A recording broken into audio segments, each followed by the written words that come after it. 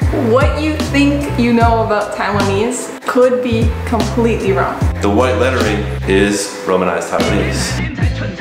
That just blew my mind. Hi everyone, I'm Tristan, aka Chhoe Taigi. In two of my recent videos, I was joined by other creators to try to learn Taiwanese in sort of a fun and creative way.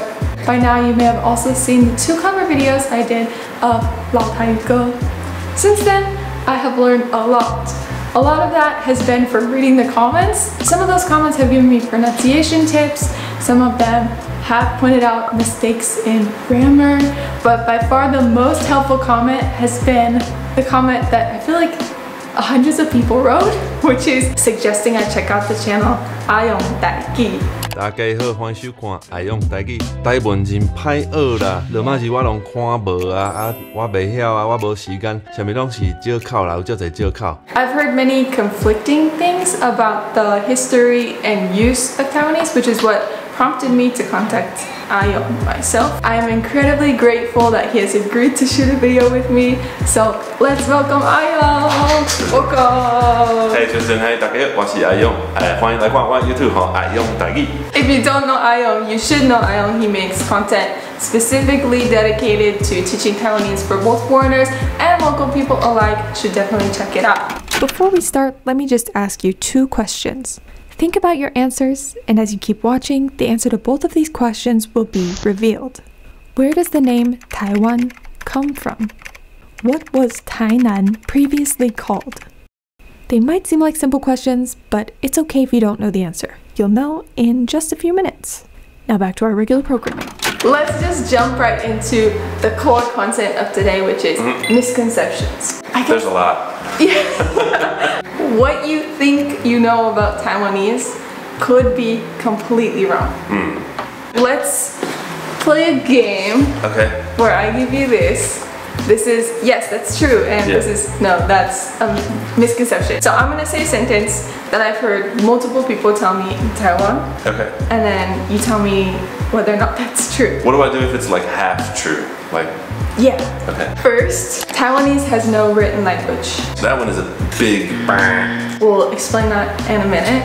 Okay. Second one is Taiyu Hun Low. Taiwanese is like a very low class language, right? Yeah. Yeah. Big one. This seems hard to disprove, but you'll disprove it in a minute. And the third one, Taiyu is the wrong term for Minanyu. Taiyu is the wrong term for Minanyu. So you're saying that the correct term should be Minanyu. Right. Right. Ah, okay, yeah, that definitely. Oh. Okay, I thought that would be half and half. Oh. No. Okay. Just wrong. Okay, so let's circle back to the first one. Okay. Where Taiwanese has no written language. A lot of people are unaware of the written language, right? Obviously, because most people don't know how to write it. Taiwanese has like the most scripts of any language. Like you're saying it's not written. Actually, it's been written so many different ways by so many different people that nobody can figure it out. It's kind of the opposite problem. It definitely has written language, and that goes back at least like 400 plus years. Wow. So these characters have not just been used by Mandarin Chinese, obviously. They're used in Japanese as well. They've been used in Korean. Cantonese sort of has had multiple iterations of systems. Yeah, Taiwanese is no exception to that. No exception. They also had characters that they were using hundreds of years ago. Why do you think there's this misconception where people in Taiwan think that Taiwanese has no written language? It's a educational / political thing where the written language of Taiwanese was forced out during the martial law period. Books were burned and information was erased. So when they came to Taiwan or Formosa, one of the first things that they did was try to push Fangyan out in favor of the Guoyu. So anything that was to do with not just Taiwanese, but Hakka or any of the other languages here was out. You can't do it, you can't write in it, you can't do it on TV. Everything has to be Mandarin. And that happened for about, I mean, at least 37, but realistically more like 40 something years. The written language is kind of in these like parallel subcultures of writing in Taiwanese. One of them being using the kanji or the hanji, and another one that started very early on was using romaji. So that's the romanization. Yeah, just like this or like my shirt. So this is like legitimate written Taiwanese that's been used for 150 plus years. And then when the Chinese Nationalist Party came, they said, that's no good. So this kind of writing was actually banned. They collected like books that were written in this script, Bibles from the church. I've heard stories that they would even like not send mail if it had this script written on it. It was very suppressive. You weren't allowed to see it. And so there was a whole generation or two of people who didn't see it. So it's really no surprise they don't know about it. This next one. 台语很 low. You know, I get comments on my videos sometimes. I got a comment the other day. It kind of pissed me off a little bit when I read it. And I know the guy doesn't mean anything by it. I think it was some foreign guy, at least based on his profile. But he said, I can taste the binlan from here. And that's me speaking Taiwanese in a video. And this idea that Taiwanese is only used by, you know, binlan chugging truck drivers down in Pingdong is like, it's just false. Yeah. It's just absolutely false. But that is the story that has been portrayed in media since the arrival of the Chinese nationalists. You told me something about the like 1 hour restricted time that they had during that period that just blew my mind. Yeah, so for broadcasting, the Gogi Huat, so that's in Mandarin Guoyu Fa, the Denya Huat, so that's the Dianying Fa. They had laws for all different types of broadcasting. For TV and radio broadcasting, there were strict limits on how much Taiwanese could be aired and what things would be allowed to be aired in Taiwanese. There was an hour a day, and it wasn't like you could, you know, hear a lecture about physics in Taiwanese. They wouldn't have allowed that, right? Anything that required high education or culture, that kind of stuff, that had to be in Mandarin.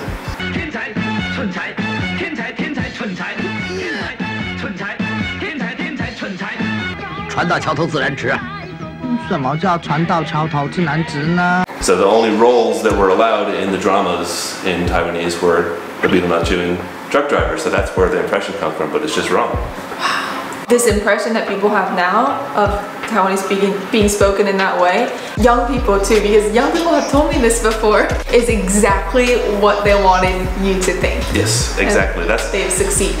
Yeah, that's what I always find so disheartening about the whole thing, is how successful they've been. Oh, and there are two good examples that you gave me of how Taiwanese in no way is a low-class language. Yeah, so I'll give you like one example, right? There's this professor, he's at Aiong Taigi. He's a professor of rocket science. But this guy is super Taiwanese. He's also a freaking rocket scientist. And he gives lectures in rocket science in Taiwanese. And Taiwanese has a space program now. If you look at that rocket, the white lettering is Romanized Taiwanese. So yeah, the same script as this. So there's literally Taiwanese built by Taiwanese rocket scientists going into space with Taiwanese writing on it, and people are like, I don't want to see that. Low class. Yeah, it's so low class. So low class to build rockets and send them into space. Yeah. I bet he's chewing binlan when he's lecturing, that's what it is. Third misconception here is that Taiyu is the wrong term for Minanyu, and that it should be called Minanyu. So there's a huge history here. And there's going to be a lot of people who tell me that I'm wrong. I already know. If you're going to write a comment that I'm wrong on this one, just don't even bother. I've heard it all before, so I get it. There weren't really names for most of these languages for a long time. Because you don't really need a name for your language until you start interacting and trading with other people. Right? Until that point, it's just like, we just talk. Right? Because everybody speaks the same way, and so you just talk. You don't need a name for it. When they finally started needing names for these things, what they tended to do in this area of the world was name them after the cities that they were in. Let's just say, for example, you live in a city called Taiwan, then your language would be called Taiwanese. The people who want to call it Minnan, what they're doing is basically using sort of, let's say, academic linguistic classification. A group of all languages related in this way is called a language family. And they're saying, well, Taiwanese is very similar to these other XYZ languages, and we need a name for all of them that groups them together. Since they came from the southern part of Fujian province in present-day China, then we're going to call them Southern Fujian, aka Southern Min, aka Minnan or Banna. So it's a very academic way of looking at it. It's also not entirely accurate, in my view, and it's not realistic. Because the reality is that on the ground, people have been using the word Taiwanese in English, and most importantly in Taiwanese. It's called Taiwan Wei or Taigi, and that's been the case for hundreds of years. And if most people call it Taigi in Taigi, then it's Taigi, right? You mentioned Taiwan the city. Was there ever a city called Taiwan? Basically, yeah, there was a city called Taiwan. And today the name of the city is called Tainan, or Tainan. When people talk about Taiwan, today they mean the entirety of the ROC. But for a long, long time, at least up until sort of the Japanese era, Taiwan was basically a city. There are approximately 7,000 languages that most reputable sources estimate are spoken globally, but only the top 100 are used. Languages around the world are dying and dying fast. The grimmest predictions of the future have 90% of the world's languages dying by the end of this century.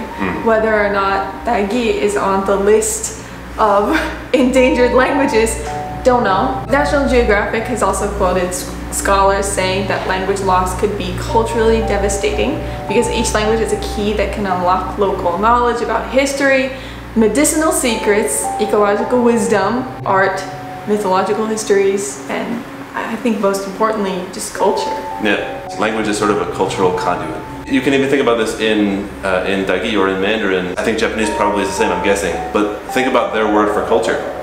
It's bunhua. It's becoming written, right? Becoming written down is culture. If we let Taiwanese die, then we would lose a lot of all of what I just mentioned. That especially includes history and art and culture.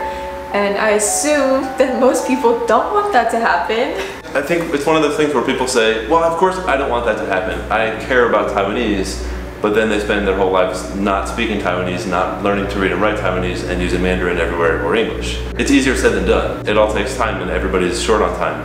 I totally get that. On the other hand though, we have to realize that, you know, language loss occurs generationally. For example, a lot of our listeners today, probably their parents still speak really good Taiwanese, probably.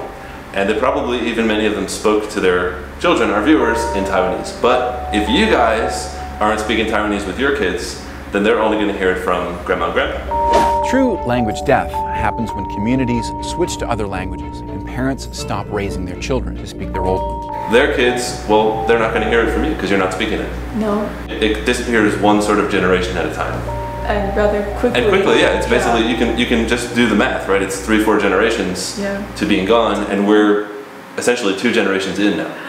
When the last elderly speaker dies, the language is unlikely ever to be spoken fluently again. You mentioned how it's hard to actually do it, which is why I think it's really important to say that you have done an amazing job collecting the resources that people can access. A lot of them are free, a lot of them are online, a lot of them are on Aiong Taigi's channel. I'll put links in the description below. There is a link specifically that has a ton of links and information within that he put together that will tell you where you can find resources to learn. I've been able to find a very few number of resources where I think the quality is really up to par, and those are what I put on that list of links. For somebody who is what would you suggest? A friend of mine, his name is Ahua Sai, you might have seen his videos. Go watch his stuff. We have a series called Aiong Taigi Express. Aiong Taigi Express. Your one-stop shop for Taiwanese and English language exchange. And the other thing that's super important is you have to learn how to write. If you're an adult, if you're over the age of 2, it's really hard to learn a language without writing. So you have to get literate. And the easiest way to do that is with the romanization script. What happens a lot of times is because people are really used to reading the Chinese characters, they think, oh, it'll be so much easier if I can use Chinese characters. I need this sign again. Oh. That's another misconception. The Chinese characters work if you have the Taiwanese mindset. But if you're missing the sounds, if you're missing the grammar, if you're missing all of these parts of the language, then you gotta do with the romanization. So, learn the script. Once again, please check out Aiong Taigi's channel. There's a link down there, right? Yeah, oh definitely. Yeah. Also, check out the other links in the description, which will tell you how you can just get better at Taiwanese. And I hope that I'll see you in the next video. Okay, thank you. Alright, bye. Bye.